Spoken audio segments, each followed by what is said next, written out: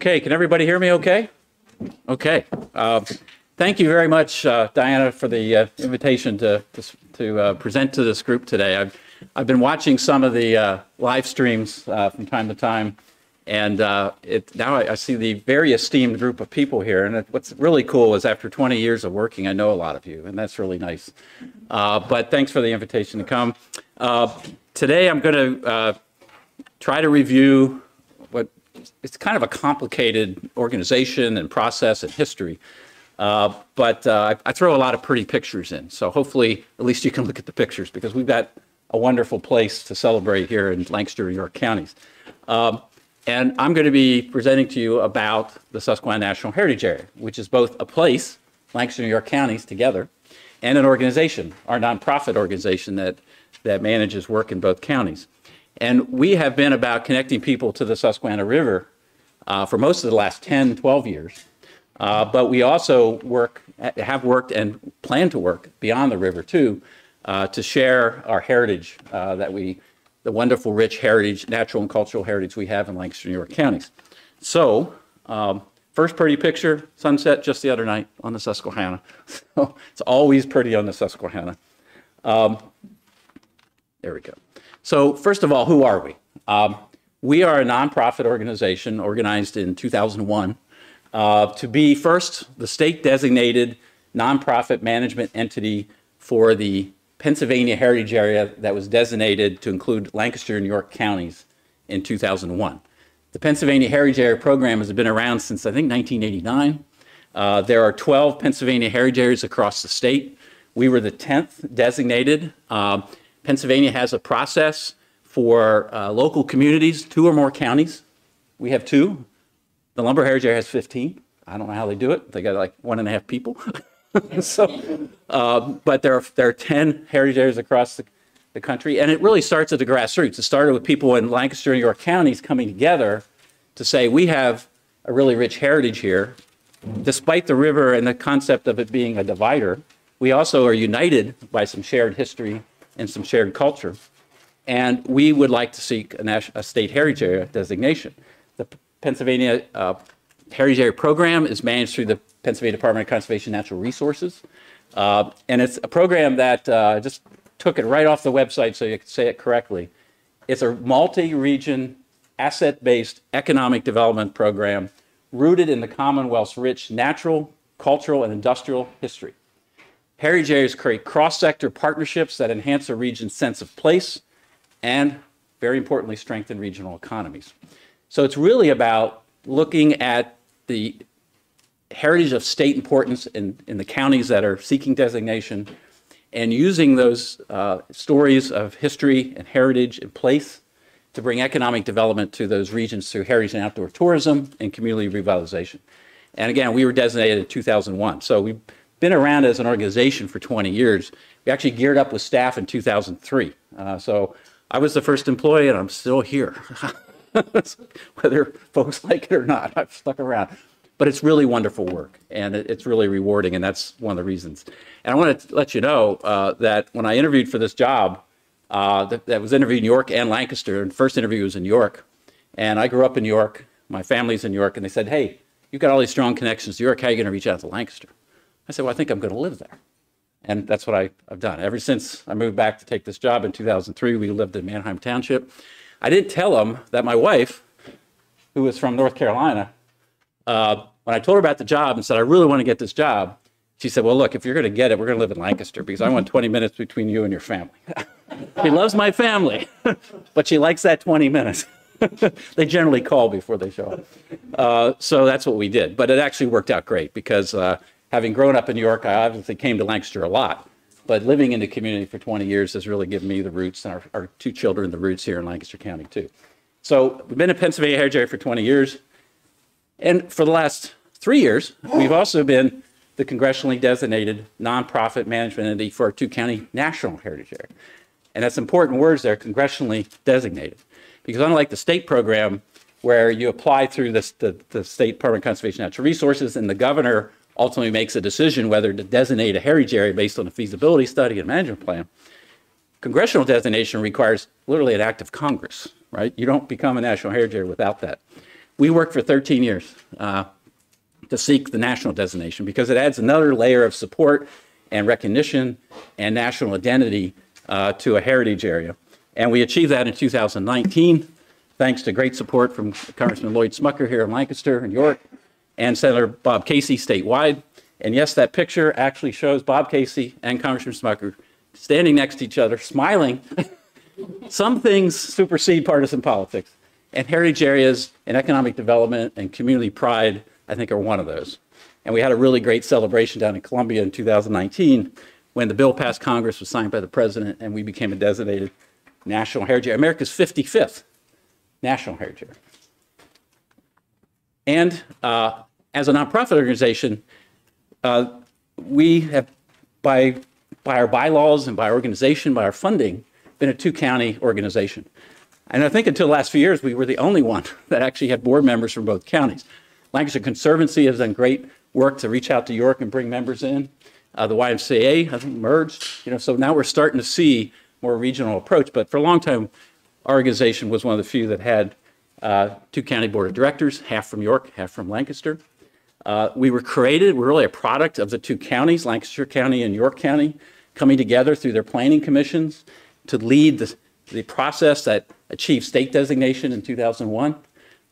There was a feasibility study that was coordinated and a management plan, mostly by Lancaster County Planning Commission. You all know Scott Standish. She's been around a long time, longer than me, twice as long, I think.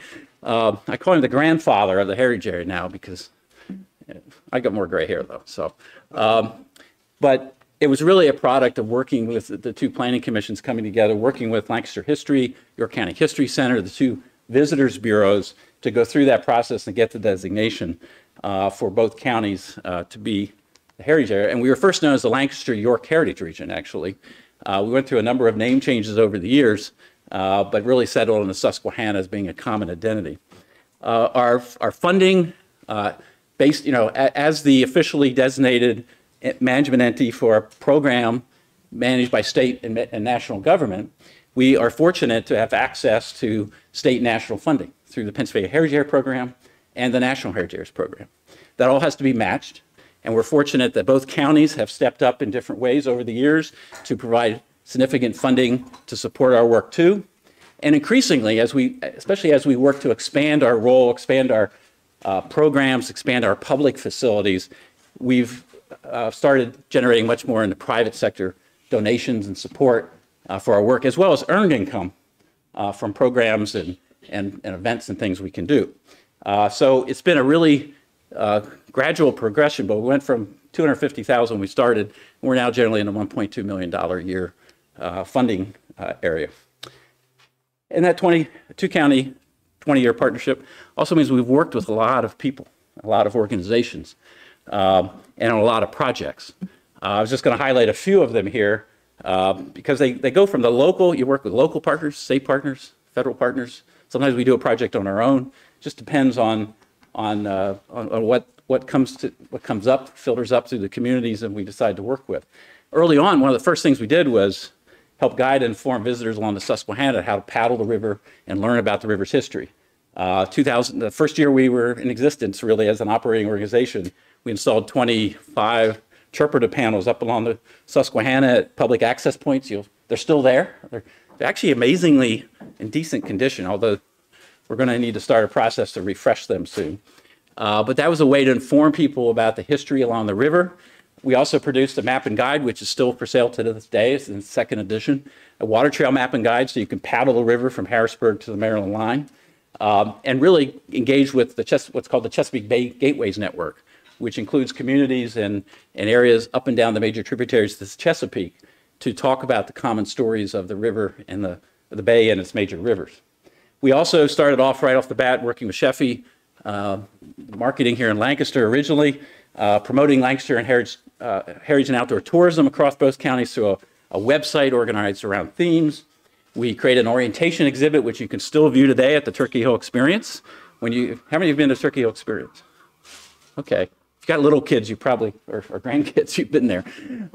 But when you first go in there, the free part, before you actually go through the ticketed part, you'll see this exhibit about our common shared heritage of Lancaster and York. That was created through our original work as a heritage area and installed, I think, in 2011 right about the time they opened up the experience. We also were thinking far ahead, and we came up with these wonderful digital way stations. This little picture of this vertical thing standing there, where you could touch the screen and you could pick locations and create your own itinerary. And we launched them, I think, in 2006. And when did the iPhone come out? 2007, right? I think. These became obsolete very quickly. You know, you didn't need a touch screen in a restaurant or a visitor center to go find your stuff. You could just pull out your phone. But it was interesting how the technology just changed. This was cutting edge when we started working on it in 2003. And by 2007, 8, the phone had taken over. And, you know, I use my Google Maps for everything now. So we also had brochures and guides and things about local history. We got involved in some important projects for the region and the 2 counties. One of the earliest, and it took 12 years, 12 years, to restore the historic lights on Veterans Memorial Bridge. We put the bridge on our logo from the very beginning, and we actually put the historic lights on the logo from the beginning, even though they weren't there, because we started working with Rivertowns PA USA, an all-volunteer group led by Claire Storm at the time in Columbia, and we worked and worked and worked to eventually be able to get historic lights put back on that bridge. And it's become an iconic, the bridge has always been iconic, but with the lights on it and that installation of those, it restored a pride to our region and our communities.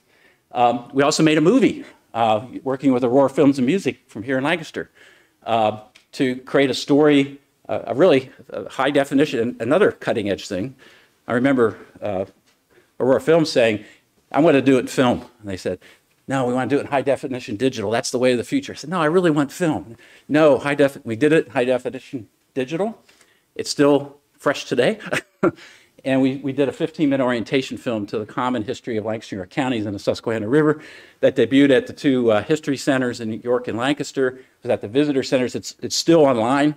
It's amazing how it hasn't got that old. I mean, the only thing I see in it is Penfield Feeds tower. That doesn't say Penfield Feeds anymore. But it really, I think, if you go to our website, go down to the bottom of our homepage, and you can watch the movie. It's really cool. I think still captures the shared heritage of our region. We also, we call that Stories of the Land, but we also got early on involved in saving some important landscapes along the river, particularly early on, that led to the creation of High Point Scenic Vista and Recreation Area, still one of the most wonderful places to get a 360-degree panorama of the river, and pretty much you're looking at Lancaster County when you're up there. And Native Lands County Park over to York side also, which is a 180-acre park that saved the last village site of the Susquehannock Indian community that lived here in the 1600s. And now we're able to use that park because our visitor center, I'm going to tell you about, is right next door, is the gateway to it. And thousands of kids have now gone into the park to learn about that history and heritage. And we joined with Pennsylvania DCNR, Lancaster Conservancy, Lancaster and York counties, and PPL for what the insiders call the PPL deal. I don't know if you've ever heard of the PPL deal, but you probably have heard of Lancaster Conservancy's success in opening up more preserves and access along the Susquehanna. Well, over 2,000 acres was transferred from PPL almost 20 years, 15 years ago now, to be preserved. Some of it's state park, most of it's Lancaster Conservancy lands, but it was an effort to really save some lands before they could have been sold off and preserve the landscape of the river. And we were one of the key partners with that. We did various studies in those early years, one of them which I hope and I think spurred thought and helped people realize the potential of our river towns, Wrightsville, Columbia, Marietta, to revitalize themselves through heritage and outdoor tourism. And we did the Heritage Development Strategy back in 2008. So it's amazing how time goes. That's 14 years ago. And, it had specific recommendations that had, actions and things, some of which have been implemented, some of which have not, some of which turned into something else. But I think the thing that's most important about that document is it got people thinking about that potential of the river towns. Now, if you go to Columbia on a weekend or Marietta on a weekend, go on Northwest River Trail, you know what I'm talking about. It's worked. It's not all because of the plan, but I think people in the communities were able to visualize that they could be stronger and more healthy economically and better places to live through strategies we include in that plan. About the same time as we were doing a lot of those projects, we had a wonderful gift to us that I think really kind of set a series of positive dominoes that led to much, really a transformation of our work.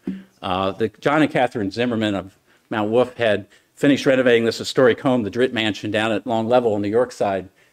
We rented some space in there from them for a couple of years, and then they called us up and said, we want to give it to you. We'd like you to make an educational facility. It's right next to Native Lands Park, and that could be a great gateway to the park. We thought about it for a couple minutes. Our board, we did have a board meeting. It was very positive. We accepted the gift. And that's riverfront. So, you know, that's a drone photo from above the water looking at the building, which is across the street from the Susquehanna.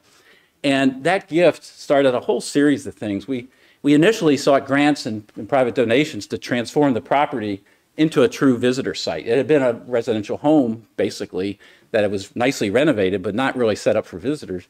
And we were able to secure and put together a package of about $1.5 million worth of improvements outside the house to add parking, to add an ADA accessible walkway, interpretive panels, a trailhead to Native Lands Park, a kayak launch, a waterfront pavilion, and a dock, which at the time I didn't, you know, let's have a dock. We're on the river. We want visitors to come visit us.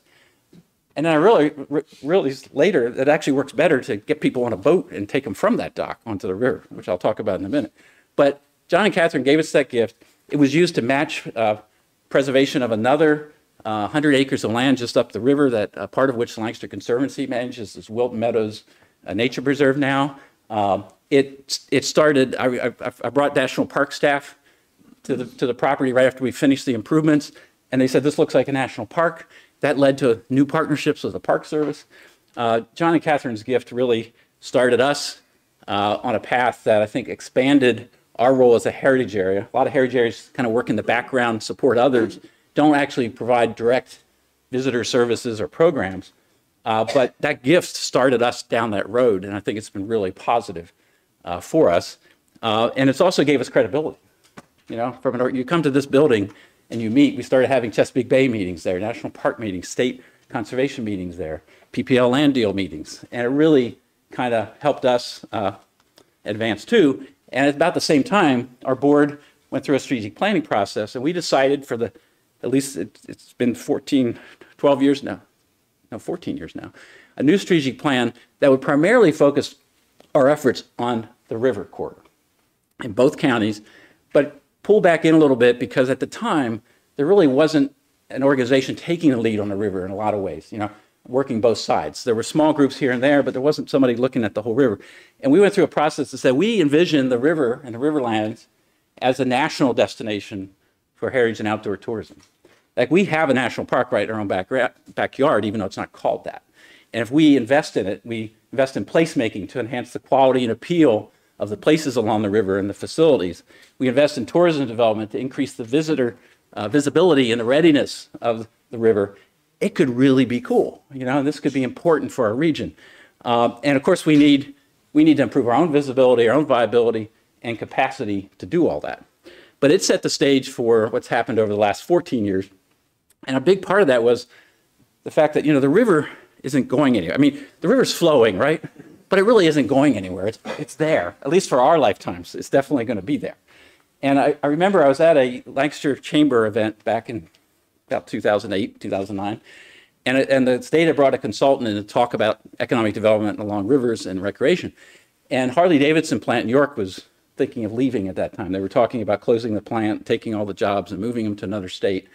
And I remember the guy saying, you know, Harley could leave tomorrow, but the river isn't going anywhere.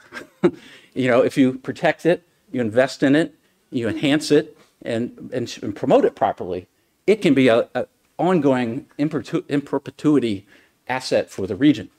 And that's always stuck with me. And it is a shared asset between our two counties, even though I know all the waters in Lancaster County. I learned that very quickly when I moved to Lancaster County. And it's, you know, we had some legislators on a boat cruise back in August, and boy, the Lancaster legislators, Speaker Cutler and Senator Martin, were really razzing the York legislators about, you know, you're in Lancaster County, you know, because they're on the boat. But it is a shared asset, and it's also a shared asset by the state and our nation. But the river is a habitat. You know, it's a source of water for people and animals. It's a source of water for power. That power has long attracted industry. That has attracted transportation. All those things for, for almost 200 years, the river was really an industrial corridor, an industrial center. But increasingly, folks are realizing the river is an asset for recreation, a place for learning, and coming to appreciate our heritage more and our area more. And I think that's really the growth industry along the river. The river is also the mother of the bay. And I've spoken to a few Chesapeake groups like the Chesapeake Bay Commission and others, and remind them, the bay is basically the drowned river, right? So when you talk about the bay, you're really talking about the Susquehanna River. That ship channel that goes up the Chesapeake Bay so the big ships can get to Baltimore, you know what it is? It's the Susquehanna River underwater. That extra depth is where the river was before the bay actually was created. So we obviously, with that direct impact of the river and the bay, we're not an environmental protection agency. We're not the leaders in clean water and all that stuff, although we support all that. But if we can help raise awareness of that connection, the importance of the river to the bay to the river, and it's a shared asset also, we think it's important. So we've been involved in a lot of Chesapeake Bay programs. And the National Park Service particularly has a number of great programs that Captain John Smith's Chesapeake National Historic Trail and the Chesapeake Bay Gateways Network that provides technical support and funding to do things up here that have been important for our region. But all this, coming back to the Pennsylvania Heritage Area program, economic investment, economic development through heritage and outdoor tourism, we really started realizing and trying to promote the fact that the river as a visitor destination can be an ongoing source of economic development for our region. We get about 10 million visitors to our two counties, most of them to Lancaster. The Amish traction is still strong, and Discover Lancaster does a great job of promoting that. York still attracts 2 to 3 million visitors a year. If you put it all together, we're attracting 10 million visitors to the region. If we can get just 5% of those visitors, 500,000 people, to spend one more day in our region, stay in a hotel, eat, shop, rent a kayak, rent a bike, that's, I use a Pennsylvania Dutch conservative figure of $200 a day. Ed Harris from the Discover Lancaster said we could probably up that maybe now to $250, $300. If you stay overnight, it's a lot more. But on average, I use $200. That's still, I don't want to over exaggerate. But even if those 500,000 spend $200 a day, it's $100 million of spending in our region that goes here. It doesn't go to the Smokies or Katy National Park, where I like to go sometimes, or other places. It's spent here in our region. And so that's every year. So if we do this right, over the long term, it's good for everybody. So making that visitor destination as a heritage area, we've supported the Susquehanna Riverlands initiative that's led by the Lancaster Conservancy. We supported the PPL deal. We supported small organizations, all those things. But we also made a conscious decision to insert ourselves in as providing a visitor experience too. And that started at that Zimmerman Center for Heritage that was gifted to us. And since we improved it and started doing programs there, we generally get about 5,000 visitors a year to the building. That's pre-COVID. It's interesting, obviously it went down a little bit during COVID when the building wasn't open, but now it's coming back. Not a lot, but people still think Long Level's like some wilderness place.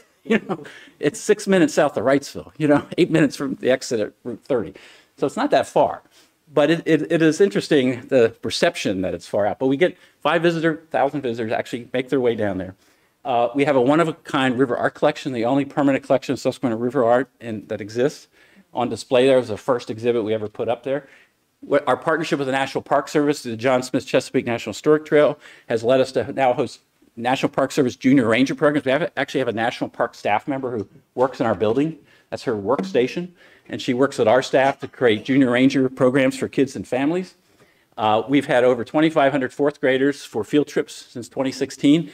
And that's not counting the 2 years we didn't do it because of COVID, because there were no field trips in 2020 and 2021. We would be over 3,000 east, 3,500. It's about 500 kids a year come through our field trips there from both counties. We reach out and partner with Title I schools that have certain economic challenges, invite their fourth grade classrooms to come. It's amazingly in this world fully paid for. We get a National Park Foundation grant to help pay for the buses. So the key thing for field trips is you got to have buses generally to get places. We can pay for the buses. And we also match that with educational improvement tax credit funding from private companies that contribute to us, and we can use to support those programs too. So it's really been a wonderful program. What's really neat is when the kids bring their parents back and the kids play tour guide, because they've gone through the art collection, they do a scavenger hunt in the art, they go up into native lands to learn about the Indian history, they do a creek walk and find critters. And it's just really a fun day it's like an all-day field trip. And they bring their parents back. And since 2000, sorry, I'm tired. We got a lot going on. In 2019, we started doing pontoon boat trips on a 12-passenger pontoon boat. They were free because if you charge for a passenger vessel in the Susquehanna, because it's a navigable river in the United States, even though it's not, it's designated as one, you have to have a Coast Guard certified vessel if you carry more than 6 passengers. So we did free tours for 3 seasons with grants from the Park Service and the State Heritage Program to see if people wanted to get out in the river. You know, if you don't have your own boat, you don't paddle, you know, you have to go to Harrisburg to ride on probably the Susquehanna. It just goes on a little loop around downtown Harrisburg. It's not that big. Although wonderful people, great tour. It just doesn't go far. So we thought, well, let's try it. And it was overwhelmingly successful. We actually launched it in 19. We had to delay a little bit because of COVID, reduced the capacity, but we continued through COVID. Had over 3,500 people in 3 seasons, pilot seasons on the little pontoon boat. We hired it from Long Level Marina to see if, you know, before we invest in a permanent vessel, really successful. And now that program has led to this.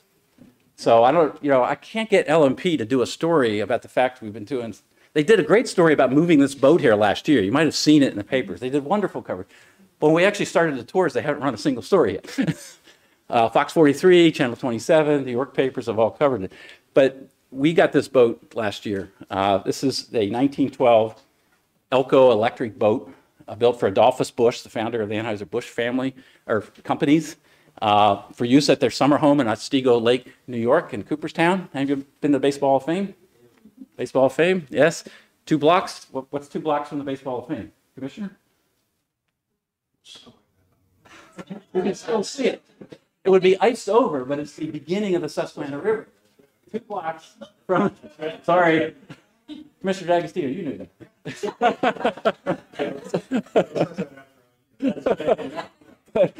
2 blocks from Baseball Hall of Fame, which I had been to before I knew this. Now, every time I go up there, my kids have all, my son's Boy Scout troop from 102 here in Lancaster, we went to Baseball Hall of Fame, but first we went to show them the beginning of the Susquehanna River, which is about as wide as this room, maybe a little wider than this room right there, when it comes out of Otsego Lake and flows 400 miles down to here. And sorry, I talk with my hands.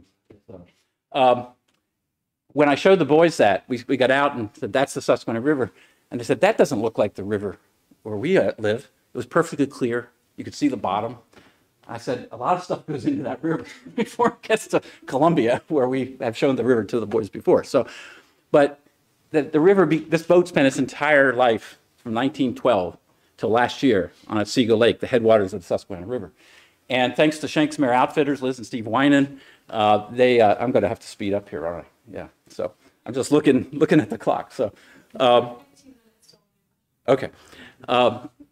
Liz and Steve Winan, if you've ever been to Shanksmere Outfitters, they have a family home up on Otsego Lake. They told us about this boat, connected us to the owner, great-great-grandson of Adolphus Busch. Thanks to Ann Barshinger of Lancaster for a really generous donation, and donations from George and Bambi Long and Doug Hoke in York, we were able to purchase this last year for our tour boat. And thanks to grants from the Park Service and the Heritage Area Program and other support, we were able to bring the boat down here, spent the winter getting it ready. Took a long time to get Coast Guard certification. It's not their fault. They want to be safe. They have a process. We were just going through it for the first time. And it was a complicated process over the summer. We launched the boat in the river at the end of June, spent a couple months getting it ready for Coast Guard, and we're able to start sneak preview tours in September. And October, run full Thursday through Sunday, 4 trips a day, public tours on the Susquehanna River. And, wait a minute, let me check my text messages. So is it done now? It is not done. It was going to be done last week, but then we looked at the weather forecast, and it's going to be 75 degrees this weekend. So for tonight, the Sunset Cruise, as of an hour ago, we still had 6 tickets out of 12. There's only 12 people on a Sunset Cruise, Go to susqunha.org. You can click on the River Discovery Tours, make your reservation right now. Sunday we are, not tomorrow, and actually probably it's good not tomorrow because it's going to be windy on the river. We might not have been able to do them. But tonight is a sunset cruise. It's a premium hour and a half, $50. You get a Chief Uncas glass, and only 12 people on the boat. You can walk around. It's really cool. There were only 6 tickets left. On Sunday, we're doing 3 Native American history tours, which we did on Indigenous Peoples Day a few weeks ago, sold them out. So we decided to bring them back because this is National Native American History Month, or Heritage Month.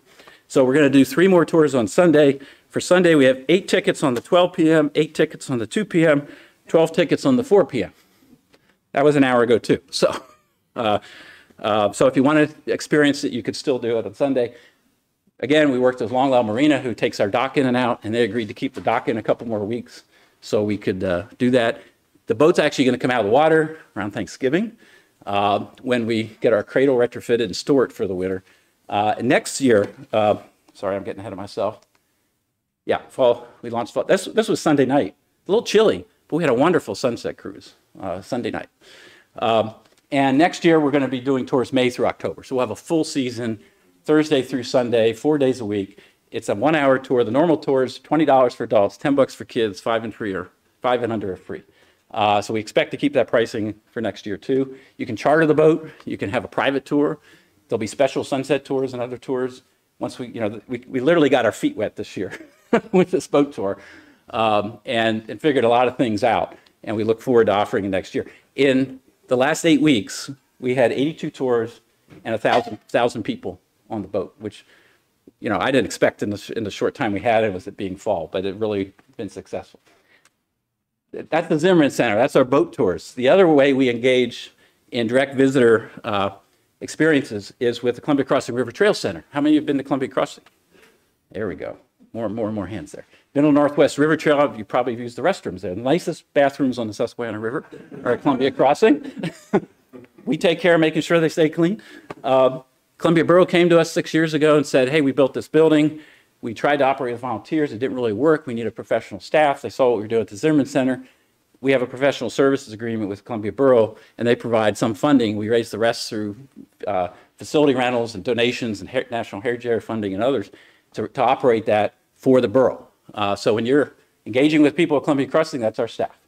And they do a great job. We host a lot of programs. Before COVID, we hit 25,000 visitors. We're about 20,000 now. It's slowly building back up. The trail was swamped during COVID. The building had to be closed for a couple months, and so it really affected, and that visitation's creeping back up. We've had, this year, 20,000 visitors, 700 program participants. We had restarted the Summer Youth Adventure Camp for a week-long adventure camp for local kids. We had 600 local fifth graders just 2 weeks ago for the annual Canoemobile Day, which we work with National Park Service and Wilderness Inquiry, a group out of Minnesota, to bring these big canoes down. And the kids who go through the 4th grade field trips on the other side of the river, as 5th graders come back in the fall, get in these big canoes. First time on the river for most, even if they live in Columbia or Wrightsville, many of them never been on the river before. Get them out for this education program, have land stations. It's really cool. And we do a lot of facility rentals, a lot of weddings, receptions, have a beautiful deck. So if you need a place for an event, we're cheaper than a lot of places. The other thing Columbia Crossing, our staff there does, is really they act as the concierge for the river recreation. So if you want to know how to access a trail, where to take your bike, where to get your kayak in the water, you can go down there. We publish the trail guides for the Northwest River Trail, the low-grade trail, which just opened, the second trestle. So now you can ride continuously across Lancaster County from Turkey Hill all the way to Act Glen, and particularly to Quarryville. It's in great shape. It's being worked on the east part. But we provide the guide for that. And we've also helped participate in guide planning programs for how to connect the gap between Northwest River Trail and low grade, which is going to take a while, but it'll get done eventually. So our staff there really does a lot of work with the trail development along the river. They also started during COVID, which has now become an ongoing organization program, the River Roots blog, which tells the untold stories of the Susquehanna. This is available on our website, or if you like us on Facebook, you'll get the links. But it really has delved into the heritage along the river, and I think it's become a very popular program of ours. This year, we also had a very busy year with river-based programs for kids and families. Again, we had a number of programs delayed because of COVID that we had funding for, but we couldn't do during the COVID period, which we got started and launched this year. We had guided river paddle trips. We had a National Park Service junior angler fishing program for kids to learn to fish. And our staff at Columbia, Hope Buyers, if you know Hope, revitalized the River Fest, which is the festival for Wrightsville and Columbia, commemorating the bridge burning in 1863. They revitalized that with new programs, heritage tours, paddle the battle run, where you carry dynamite across the river in your kayak. I mean, I just let them go. You know, they just, it's like, what? Okay, sure. You know, sounds cool. But it kind of refreshed an event that had kind of become a little stale over the last 20 years. And it's going to be even bigger next year. So that's been great. What's coming? And I got the most important part. I lost my clock. Oh, my. Okay. 10 minutes to tell about the big stuff. No, I mean, everything, I try to give you a little bit of like what we've done, what we're doing with visitor, and then what's coming. As part of that national designation we got 3 years ago, part of the Act of Congress says that our organization has to lead development of a management plan for our National Heritage Area within 3 years and get it approved by the Secretary of the Interior. And then that plan becomes our blueprint for how we're going to focus our energy for the next 10 to 15 years, which is our authorization from Congress. So we obviously started this, got ready to start this just before COVID. And then we had to like go to virtual meetings and a lot of other ways to engage people. But we completed the management plan over the summer, submitted to National Park Service Philadelphia office in September. They've already recommended approval to the Secretary of the Interior, so it's now in DC as of yesterday. And we hope to have that approved. And once that's approved, then we have a sort of our official mandate on what we're going to focus on going forward. And it's going to reach beyond the river because we're kind of going back to our roots as Lancaster York Heritage Region, working across both counties. With the National Heritage Area, we'll be reaching out to preservation organizations and heritage organizations and communities beyond the river too, to provide support as outlined in this plan. And we'll have more funding to do it. When you get the National Heritage Area Management Plan approved, the funding typically goes up from about $150,000 a year to $500,000 a year.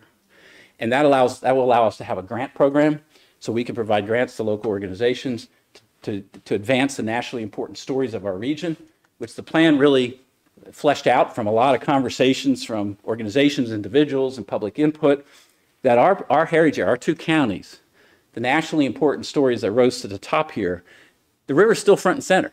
You know, the river has really shaped this place and its people, shapes how we live on a day-to-day basis, even if you don't know it.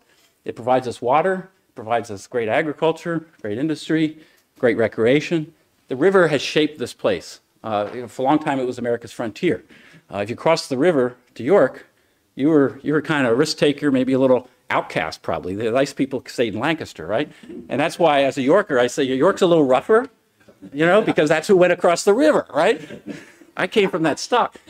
I had Brenners from Lancaster County, though, too. So anyways, the river is front and center to our identity, our history, our region. And through this process, it's a nationally important story that we're going to focus on telling with ourselves and our partners.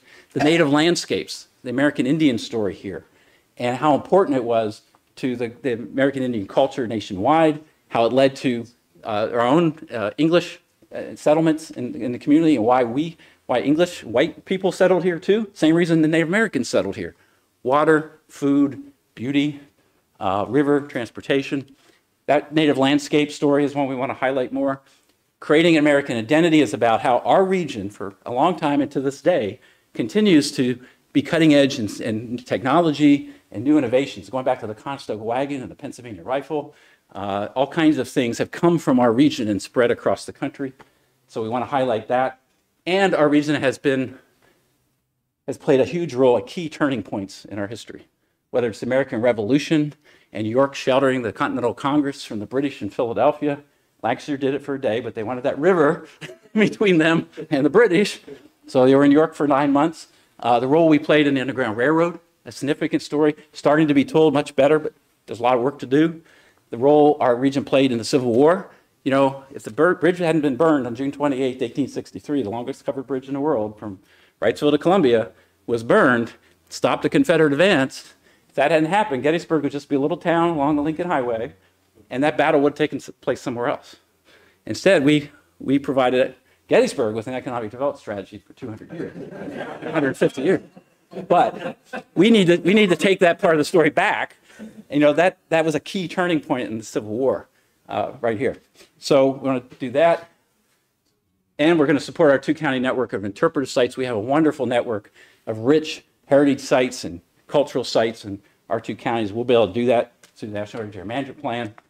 And finally, the biggest story, which I'll do in 3 minutes. Is that what? Yeah. Take a breath. Yeah, even with all this time, I still talk fast. This opportunity, the Mifflin. Anybody heard of the Mifflin farm? It's in Wrightsville. It's on the other side of the river. Yeah, well, Art, you know, best you know the Mifflin farm. This opportunity came to us in the last 5-6 years to really save an important heritage place and create a new visitor destination for both of our counties. And so we are currently working, have been working with Preservation Pennsylvania and the Conservation Fund, a national group, and local community members and Wrightsville and Pelham Township to create it's going to be the Susquehanna Discovery Center and Heritage Park at the Mifflin Farm. So this picture, you see Route 30 there, right? You drive by this all the time. It's 90 acres just along Route 30 on the south side of the road. And you go by and you don't even know it's there. If you've ever been to Wrightsville, there's a Rudder store. Look across the street, that's the Mifflin Farm. It was going to be surrounded by warehouses that were going to expand the warehouses already there originally. And with the warehouse market changing, the developer was going to change that, build bigger warehouses, tear down the historic house and barn. And a local grassroots group kind of raised the alarm. And we entered into a couple years of negotiations and process with the developer and the landowners, which is a local farm family, and were successful in saving the property. And it's really important to save it because it's got amazing stories. First of all, that Civil War battle we just talked about, burning the bridge, before the bridge was burned, there was an hour-and-a-half battle on this farm and surrounding areas between Union defenders, including African-American mill workers from Columbia that came over to help defend the line, and injured soldiers, militia. It was kind of a ragtag group held off the Confederates. I think it was 1,500 Union defenders and 3,000 Confederates for an hour and a half. The cannons were set up on the front lawn of this house, lobbing shells into Wrightsville, until the Union had to retreat and burn the bridge to stop the defeat. So the landscape is hallowed ground from the Civil War days. But even before that, it was a key place in the Underground Railroad, the Mifflin House itself. Here's the house, built about 1800. Susanna Wright Mifflin, Susanna Wright of the Wrights of Columbia, and the Mifflins of Philadelphia, married, built a house in 1800, and for 40 years it was a station on the Underground Railroad. There's documentation of folks that came here, came up from Maryland, hid out here, were shepherded across the river by boat by white and black residents of Wrightsville and Columbia, came across to row them across. Even when the first bridge was built in 1815, it was still safer to cross by boat because enslavers came up from Maryland and other places to try to capture people with the bridges. So it has a really rich history as part of the Underground Railroad, and we didn't want to see that loss. It has a really historic barn. The main part of the barn was there during the Civil War battle. The L-shaped part was built in the 40s as a dairy barn. So it's got a really historic barn that's kind of a blank canvas of space. And the landscape is really cool. You know, this is, again, right next to Route 30, you know, and it's very accessible right off the exit. So we started, you know, originally we were trying to just save the place.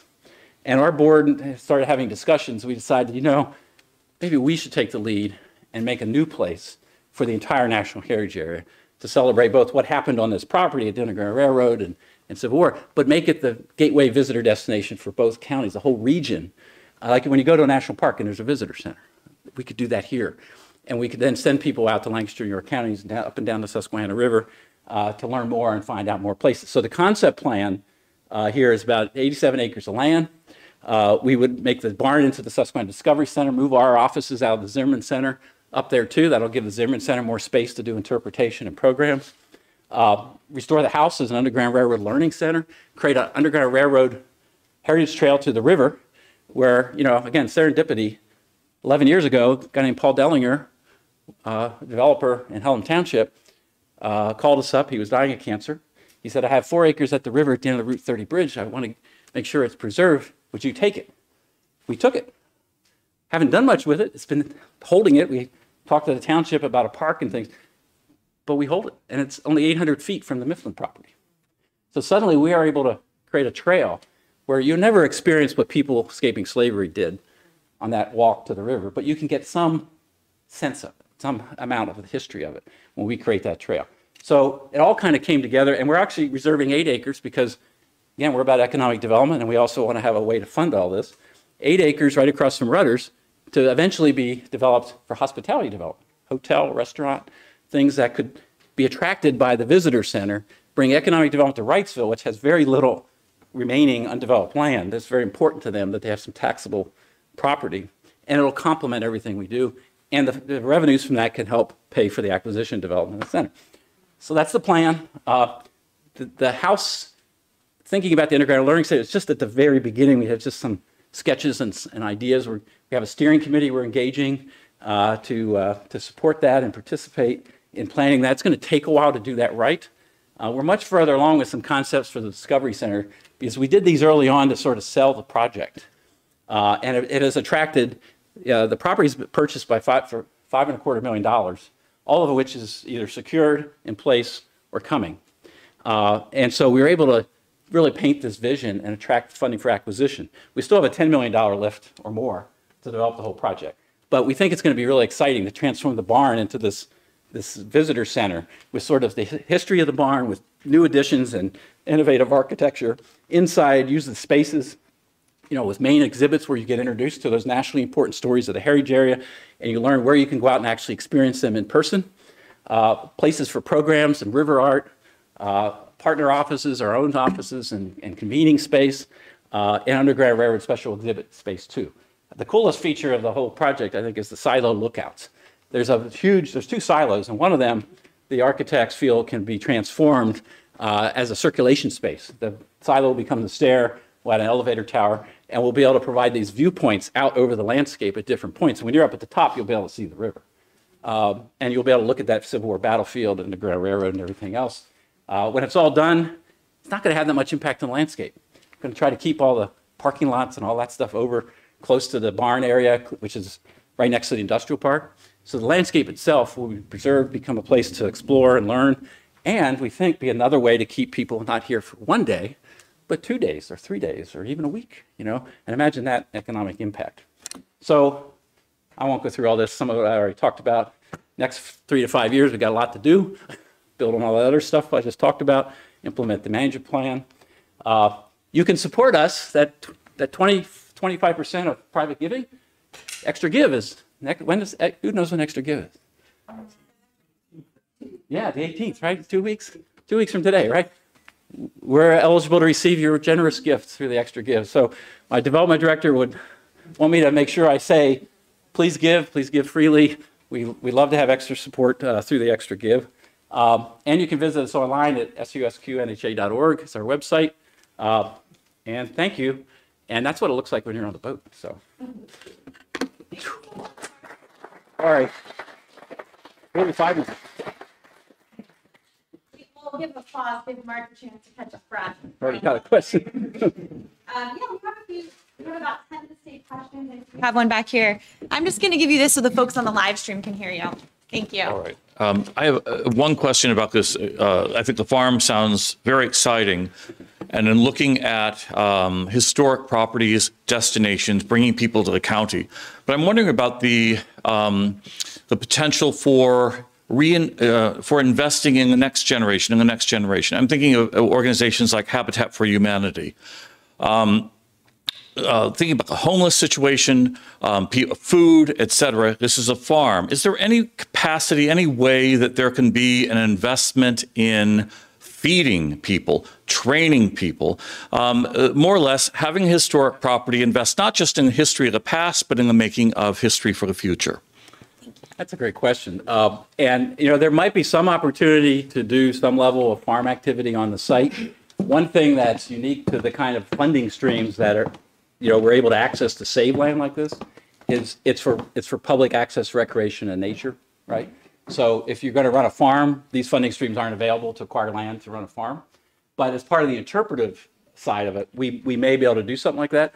But the great news, if you haven't, maybe you've seen it on the Route 30, but you haven't been there yet, is just down the road, like 4 minutes down the road, is the Horn Farm Center for Agricultural Education, right along Route 30. I was a founding member of their board 20 years ago. They have grown into this, doing exactly what you just talked about. There's a community garden, there's educational programs on how to do farming at home. They have a small farm incubator program where people come there, farm part of that site, learn how to do it, and go off and buy their own farm. They do a farm market. They do the Paw Paw Festival, which is really cool. And they actually had Paw Paw beer at an event I was there recently, which was good. So, that's like kind of their core mission, and why that farm was preserved too. But, there's probably opportunities as we move forward.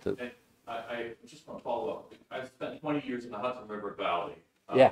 With The farm to table stuff is really big up there, right? well, Agriculture. Also from historic properties.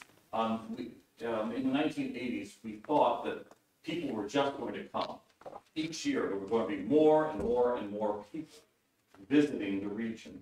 And what inevitably happened is perhaps what we should have guessed would happen, which is at some point it was going to level off, and that those historic properties, the ones that would survive, the strongest survive, and others sort of fell to the wayside, or they merged, or they disappeared.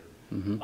I'm curious if we're all putting the eggs in one basket, the historic properties, the historic experience, is there a danger, or the studies that you mentioned about a decade or two ago, did they take that into consideration? Did they look at other historic regions around the country and recognize that at a certain point there is a leveling off?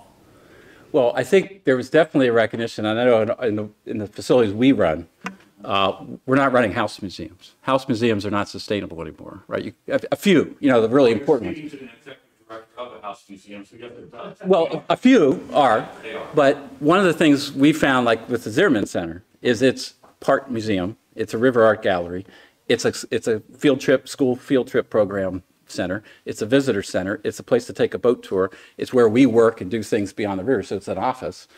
And if you bring all those kinds of rules together in a place, you can sustainably, it's like adaptive reuse of an historic building for business purposes. If you can creatively use the historic site, maintain it and keep it, and still do stories and interpretation there. Some, like the Susquehanna Wright Mansion in Columbia, if you have it, that's a house museum, and it could be sustainable. It needs to be promoted better. It needs to be more accessible. But those kinds of things.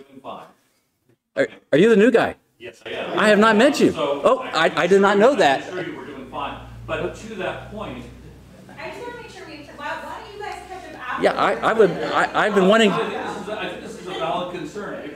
I've been wanting to meet you too, so this is good. How many days people are going to be visiting here, and if we're all going to the same trough, it's making sure that there is enough to sustain all.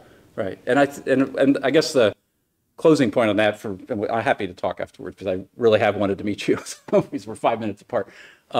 Is that we think the National Heritage Area designation, the state designation, have brought more resources to the trough, right? So that we can share it more and help support organizations and do the right thing. So I hope that's going to, over time, translate to lots of great support and sustain all the sites. Some of which, I think do have can be more creative, kind of multi-use kind of places, and others are strictly about telling a particular story and the resource that's there. So, but excellent. Hi. Yep. Has there been any consideration to bring bike share to Columbia River crossings? And if so, has there been any connection to, for example, the city of Lancaster to bring a bike share hub to Columbia? I'll have to ask Hope Byers, our director, if that's been discussed. I mean, I think generally, any way to provide people with access to get on the trail and things. We're fortunate. There's an outfitter, right there at Columbia Crossing who rents bikes, that can provide bikes to folks that don't have access to them or don't want to bring them down there. So we have that business operating already to provide that kind of thing. But I know bike share is different, and I think that's a great idea. Yeah. Yeah. What other questions do people have for Mark? We have one or two from the audience. Anyone else? Great. Well, thank you so much for your presentation. I'm Thank sure you. Mark will stick around if people have some more questions. And thanks for sharing about. Say hi and then I'll. Yes. Hey, thank you. Thank you so much. Oh, I didn't bring up my date for my, yeah, thank you all so much for attending. Today's video recording of today's talk will be on our website and YouTube channel sometime next week. And look forward to seeing you all at our December 1st Friday Forum. So thanks. Have a great weekend. Thank you.